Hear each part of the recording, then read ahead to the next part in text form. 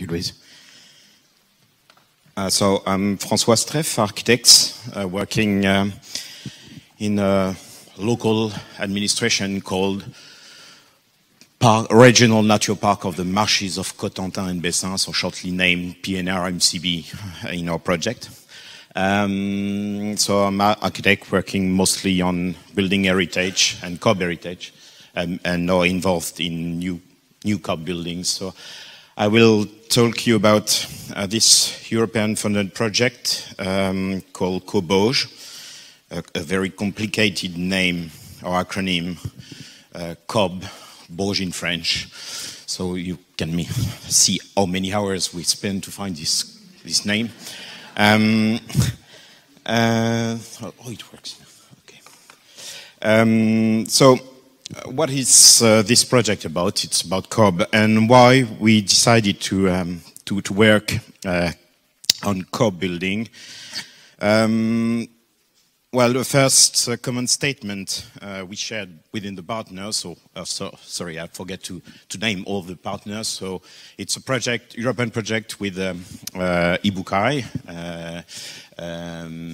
for the English partners, IBUCAI, University of Plymouth,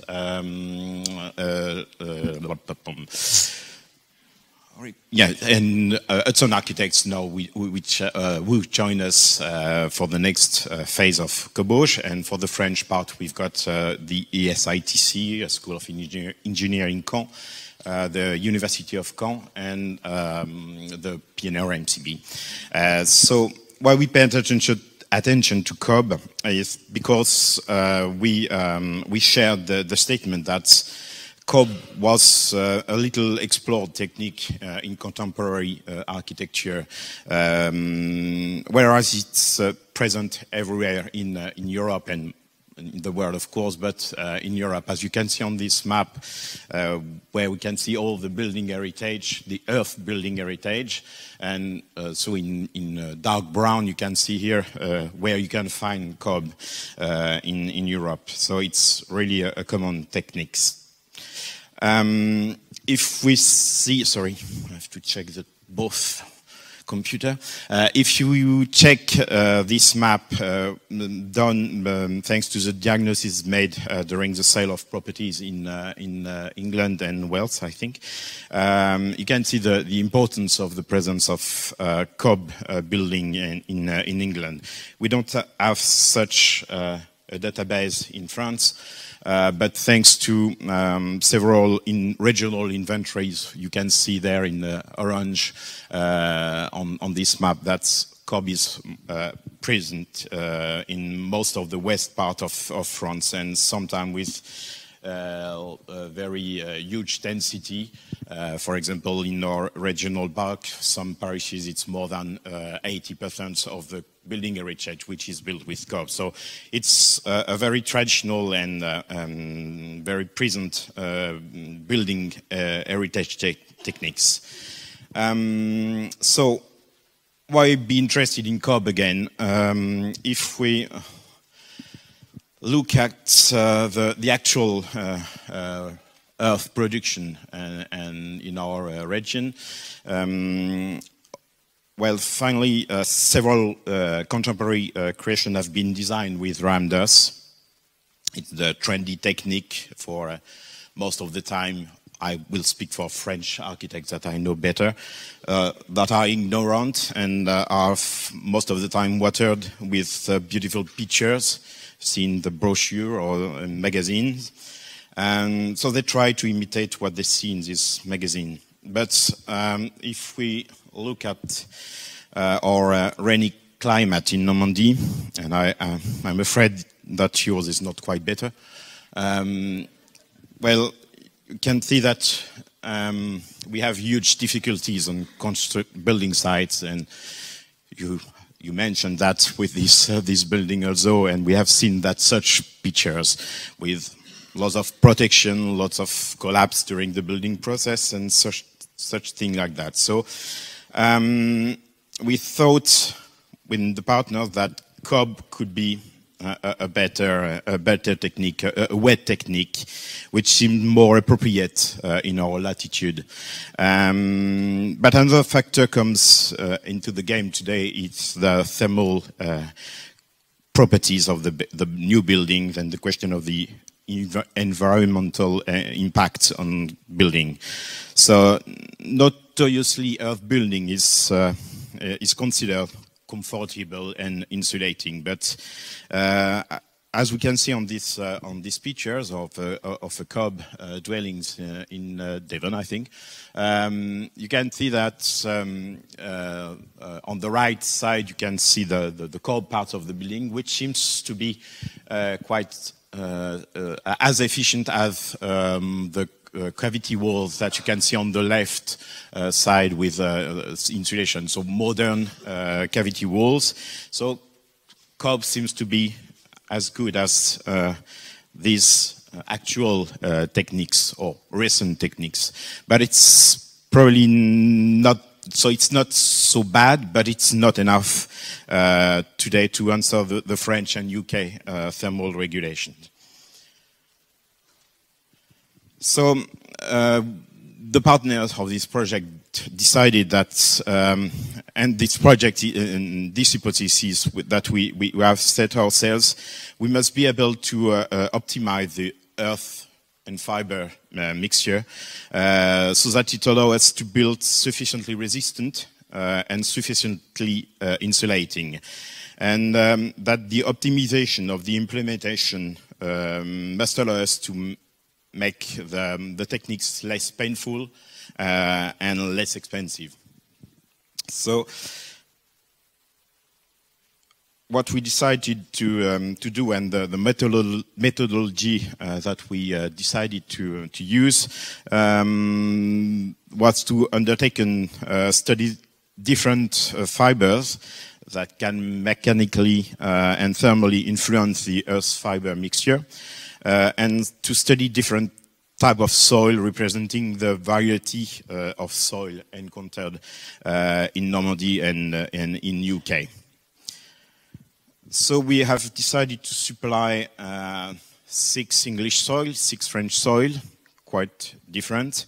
So at least, 12 contrasted soil with more or less clay, more or less sand, more or less gravels in it. So to have something very large. We also decided to study several fibers, generating non-valued co-products and having little or no impact on the environment, and of course with straw as the current reference traditional plants for cob. So those are the fibers we had the idea to use sometimes, and we choose 4 of them. So hemp we have studied as a hemp raw straw and hemp as hemp sheave. Same thing for flax, the raw straw of flax and the flax sheaves, the wheat straw and the reed as natural material coming from the maintaining of natural area. Sorry, I'm going too fast. Sorry. We have tried to, at the very beginning of the project, to produce several blocks with different amount of fiber, different amount of water and of soil, and we have crossed this measurement to and test those first blocks. That allow us to see that it was quite impossible to finally meet this objective of one mix able to insulate and load the roof, the floor, and so on. So I'm going a little bit faster to the first result. So we have studied 2 different mixes, one for the load-bearing wall and one for the insulation.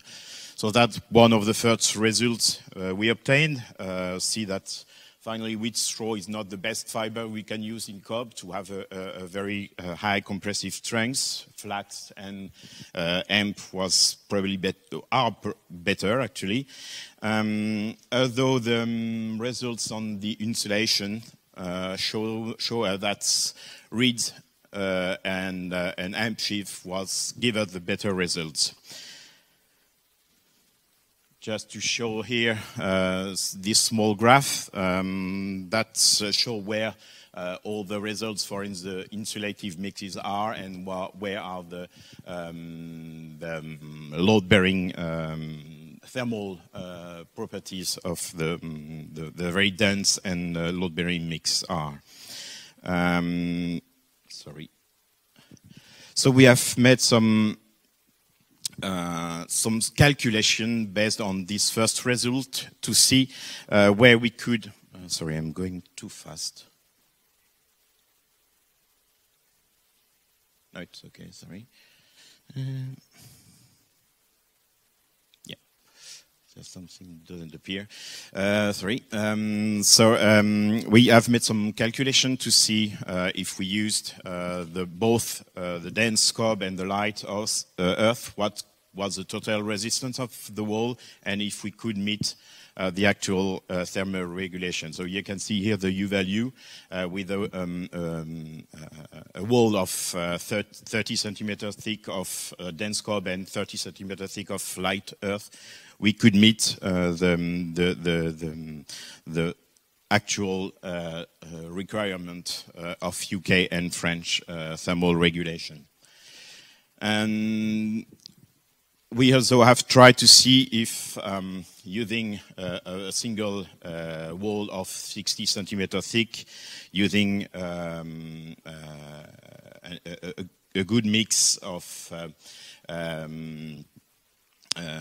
enough straw to have a sufficient density to have a load bearing capacity. We had a U value that was twice as high. We also have made a curve that show that there was a link between conductivity and of course the density and resistance of the wall. I go faster and I lose my way. Sorry. So we to obtain a good insulating capacity, it's necessary to increase considerably the proportion of fibers, which proportionally affect, of course, the carrying capacity.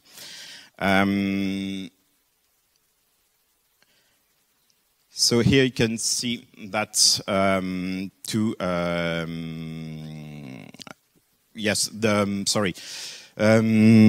will check that after. It's okay. I'm going more on the actual results. Sorry, we will. You will have access to all this information on the website. I'm going more on what we are know about the process. So we have been able to prove that with two separate mix built together, we were able to meet the thermal regulation. So that's why we tried after that to think about the way to build. So the calculation, the results in the lab allow us to see we can do that, but how we build it finally.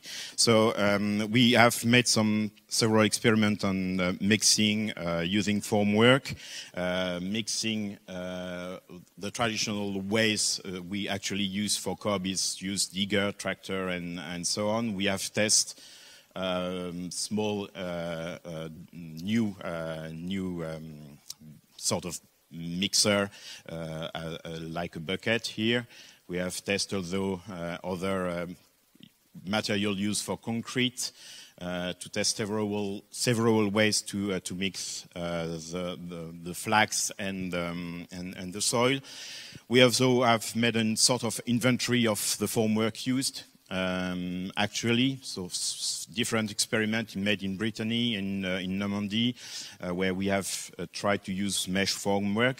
For example, here in several COB buildings built in Normandy.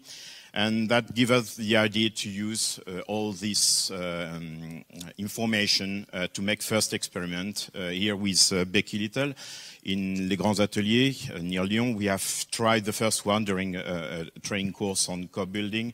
We have tried to build at the same time dense COB and light COB using those metallic mesh formwork. So the first test showed us that there was a lot of deformation. I'm quite finished. It's hard to summarize 2 years of project in 15 minutes. Sorry. So we have tried to, we have seen that there was deformation, so we have make new tests in our training center in the regional park and still use the formwork made with mesh, metallic mesh, but using the soil also studied in the labs. And we also tried to make some experiment about accelerating the drying process using that sort of tube, moving them. Didn't really work actually, so we have to go further on that topics.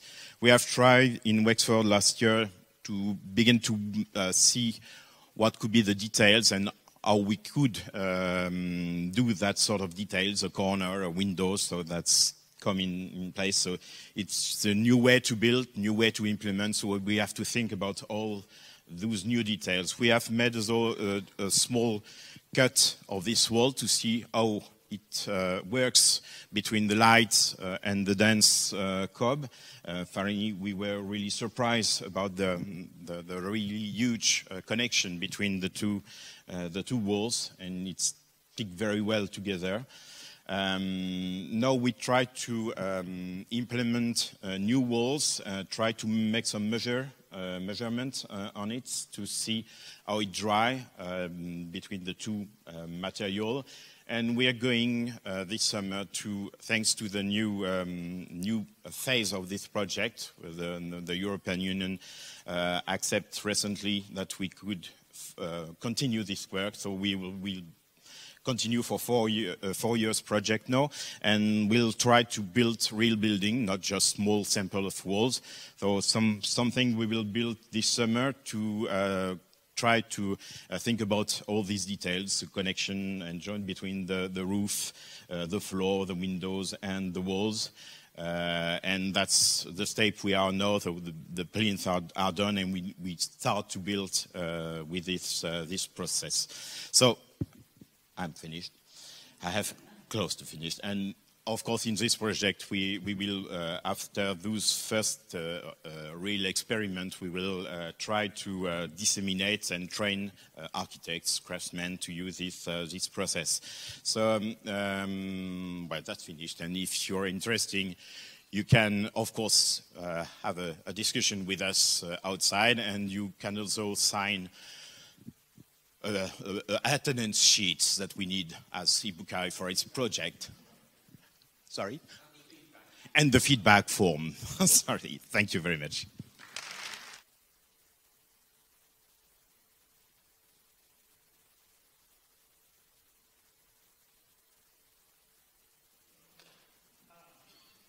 So we have time for some questions. Could I have all the speakers from this morning to come up? It's just